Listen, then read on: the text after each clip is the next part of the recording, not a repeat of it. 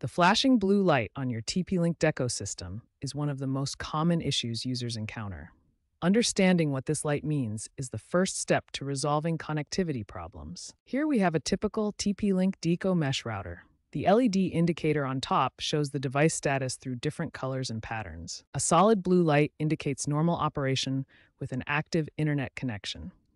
This is what you want to see when everything is working properly. However, a flashing blue light means the device is either in setup mode or attempting to connect to the internet. This indicates a problem that needs attention. This flashing blue light issue affects various Deco models, including the M4, M5, X20, and X60 series, even with recent firmware updates. Now let's explore the common causes of the flashing blue light. Understanding these causes will help you identify and fix the specific issue affecting your network. The first cause is initial setup.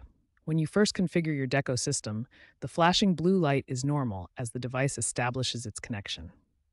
Connection loss occurs when your internet service is interrupted, causing the Deco to lose its connection and attempt to reconnect. Network configuration problems include IP address conflicts or DNS issues that prevent proper communication between your Deco and the internet. Hardware malfunctions can involve faulty Ethernet ports or internal component failures that disrupt the connection process. Firmware corruption happens when updates are incomplete or interrupted, leaving the device in an unstable state. Finally, ISP-related issues can stem from service disruptions, modem compatibility problems, or configuration conflicts with your internet provider. Understanding these causes helps you identify whether the issue is with your Deco device, your network configuration, or your internet service provider.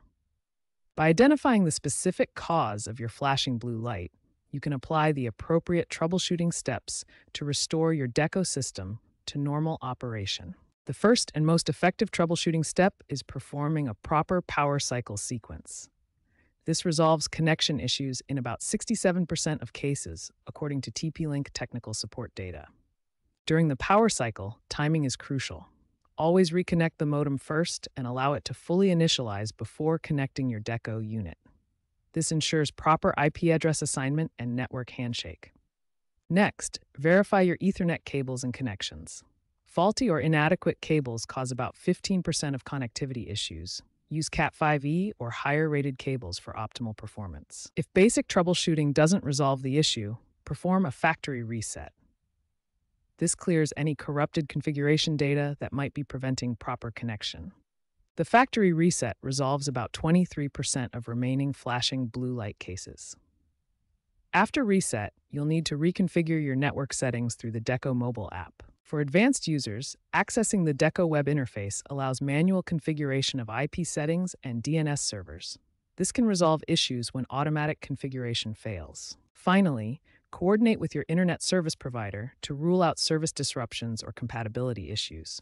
About 10% of flashing blue light cases require ISP intervention. These troubleshooting steps resolve 97% of flashing blue light issues within 24 hours.